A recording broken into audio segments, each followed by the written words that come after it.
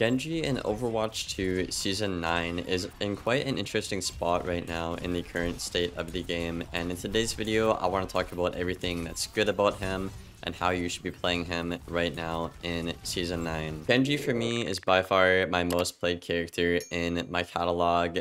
This is just my main account. I'm not even accounting for all my Smurf accounts or my playtime on Xbox where I got top 500 many years ago. I am currently right now in this season about a Masters 3, Masters 2 player, which basically is almost like GM 2 and 3, which is what most people kind of refer to it as now. I've seen many pro players just kind of be sitting around like Masters 2, Masters 1 in this current state of the game was Season 9, so it definitely is pretty interesting, and I've learned a lot this season in terms of how to play him, both by experience and just learning from my mistakes, and that's kind of something that you're going to have to get used to with this character in general, is you need to be honest with yourself about the mistakes you're making and how you need to play the game. When I transitioned from Xbox to PC, I got placed in Masters actually, and I've been around a Masters to high diamond player pretty much ever since I got onto PC. My support role also got to GM, and recently, and the last couple of seasons, I've actually managed to hit GM on Genji pretty much. So I think that's pretty cool. Now, I wouldn't say I'm as good as somebody like Necros or any of the pro players that are actually top 500. Granted, in this season, I am a little bit close to top 500. I think it's like around Masters 2, Masters 1, which is top 500 currently right now. And I just need like 10 more wins to get that. So I am kind of floating around there, but I am well aware there are a lot better players in the game than me. So let's talk about when you should be playing Genji in Season 9. Now, this is something I've actually learned the past couple of seasons when I hit GM, because when you get to that rank, it's just like the game is completely different. And I got humbled when I went 5 and 10 against Kefri and Yeedle and Super. So I kind of had to learn some things about the game that, you know, Masters and Diamond did not teach me until I got to GM. But Genji is very, very map reliant in the current state of the game. It's not like Tracer pretty much, where you can pick Tracer almost literally any map and win the game pretty much. Genji used to be like that, I would argue, like back in the day, but now it's very, very map reliant, and with how oppressive hit scans are right now in the state of the game, it's just tough to even get on top of them and get value as Genji, right? Typically, they're going to poke you down before you can even get to them, and you might even die, perhaps. Or even when you get on top of somebody who might be pocketed as a hit scan, it's a little tough to win. However, with the new DPS passive, you can beat maybe like a soldier or an Ashe that's pocketed if you hit your shots and you position well. Good maps for Genji are ones that have a lot of flank routes and a lot of height to them. So we're talking about maps like, you know, maybe the Zhang Tower, you know, maybe Ilios, maybe even Dorado. Dorado's okay. Maps where he's not good are maps like Havana. Circuit Royale is a little bit tough to play him on, but you could make it work. Basically, the way I like to think of it is the maps that have a lot of like power positions on high ground. If there's not a way for you to easily access that high ground, it's going to be a bad Genji map, right? So think of first point on Havana, right? When you're attacking, it's kind of hard to get on that high ground all the way in the back. However, think on Ilios Lighthouse, when you can just kind of walk around the right and climb up to the high ground and contest the hit scan, right? That's pretty good and beneficial to Genji. So it's really just the little things like that, is if you can get around and access the high ground to put yourself in the favor of winning a duel or one-on-one, right?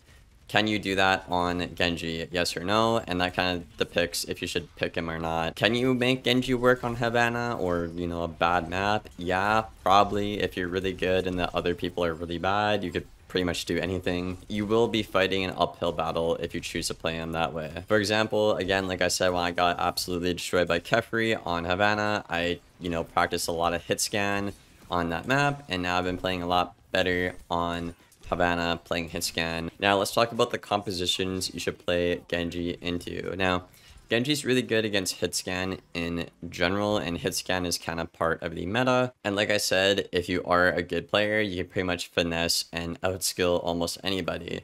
but again, it depends on the map quite a bit. But a lot of comps that Genji are good against are just basically anything that you can deflect back, right? So think of like an Ana, you know, a Zen maybe, a Bap, a Soldier, an Ashe, right? If you can deflect all their stuff and they can't really get through your deflect, he's a good pick there. You always want to be thinking about the enemy's team composition and the map and the point you're on, and if Genji is going to be good into that or not. So for example, right, if you are a Genji one trick and you're on a Havana and the enemy team is playing like Winston, you know, Symmetra, Echo, I don't know, man, maybe like Lucio, I don't know, like Kiri or something, Kiri, Moira, something like that, man. Probably not going to be that good, right? Not really a good map for him because of how open it is, and you can't really deflect any of the stuff they have. But yeah, in the DPS pool, I like to play Genji into, you know, something that has like a Soldier, maybe a Widowmaker. Sojourn is okay. Honestly, Reaper is kind of a neutral matchup, I would say. Hanzo's pretty free as well. Ashe could be a bit tough if it's a good Ashe player. Dynamite, Coach Gun, and you know, if they have really good aim, it can be tough. Bastion used to be kind of free. I would say Bastion is a little tough now because of how tanky he is. And then Echo, I like to stay away from, and Cassidy is a bit of like a 50-50. It depends on the hinder. And obviously Mei and Pharah and Symmetra and Torb are just bad because, you know, turrets, they can get around your deflect typically, and they're kind of hard to kill. Another point I want to bring up is going to be cooldowns. Now, this is something, again, I've had to learn a lot playing at the higher ranks. You can't really just go in and kill everybody like you used to back in the day on Genji. You have to be a lot more tactical with how you engage in fights and stuff like that, and your angles are very important on this character, taking off angles and, you know, contesting and being a threat, right? Even if you feel like you're not being a threat, simply just having people worried about you is value. But yeah, you can't just go in anymore and like 1v6 Blade because you have to worry about, you know, like Moira Fade, Life Grip, maybe a Beat, maybe a Transcendence, maybe a TP from Kiriko or Suzu. Typically what you want to do is wait out all of the cooldowns, or at least most of them, and know which ones are available and play around them. In general, I would say a good tip for Blade in Season 9 is just try and get cooldowns out by the enemy. Even if it's just like Immortality and you get one kill, that's still value, you know? I don't think Genji's the, you know, the solo carry he used to be. Even Nanoblade got a little nerfed because you can't like one-shot combo people anymore. Granted, you can swing a lot faster with the blade, so you can like chop down tanks and stuff like that now, which is kind of fun. But I would say generally just try and get cooldowns out with Blade if you can, and try and get 1, maybe 2 kills and get out with your life. And never ever start a fight with Blade. Even starting a fight with Nanoblade, like, yeah, it could work, but it's so risky. So I've had to learn to be a bit more patient with Blade, and in general, especially at higher elo lobbies, I like to wait out cooldowns and only Blade if I'm on top of them, right? Because if you're trying to dash up and go to them or dash into them, you can get like Coach Gun by Ashe or stuff like that, or beam down and die before you hit the ground with Blade, which is something I see a lot of Genjis mess up, and including myself, you know, it happens to me a lot in the hit scan meta, where you just dash up, you Blade, and you die when you hit the ground after one swing. I guess what I'm really saying is you kind of have to respect people's aim right now with how oppressive hit scan is in the meta, and you have to be very careful and mindful of cooldowns and try and get them out, and, you know, don't think you're a literal god with Blade anymore, because that's not really the case with the current state of the character. That used to be the case back in the day, but not anymore.